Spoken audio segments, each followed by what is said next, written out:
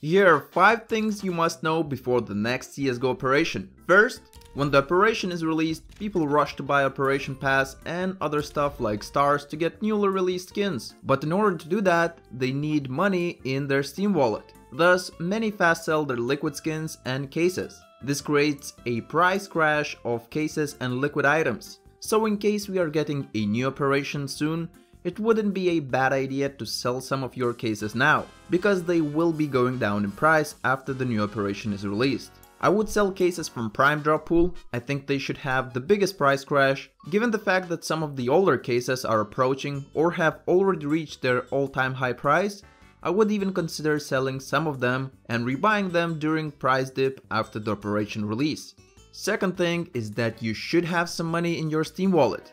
If you are planning to buy an Operation Pass and you will be selling some of your skins to get the money, I would suggest taking care of that in advance. Last Operation Pass cost 12.75 euros.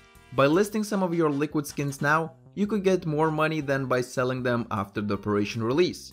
The third thing is that you could pick up some filler skins used for trade-ups. Operations come with a bunch of new skins added, and there are only 2 ways you can get them. You can either spend stars and hope for the best, or increase your chances by doing trade-ups.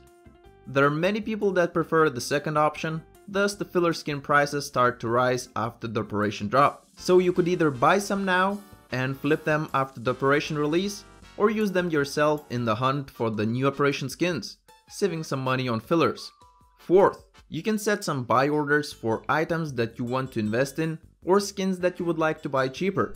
As I already mentioned, after the operation release there is a price dip, and if you set your buy orders now for cases, capsules or skins, you can get them cheaper. Probably one of the best times to buy investments and play skins. The last thing you should know is that you can create multiple accounts, buy Operation Pass on all of them, then complete all the missions on every account to get 100 stars and redeem them for what is most profitable at the time. Of course, it takes a lot of time, but if you don't have anything better to do, then you could consider going for it. You will be getting all of your money back and more if you spend your stars wisely. Usually it is best to go for the new operation cases, but you could also do something like 50% on cases and 50% on skins, or something else. Those are 5 things I think everyone must know before the new operation.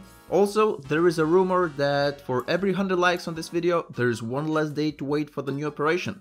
Subscribe now, until the next one, peace.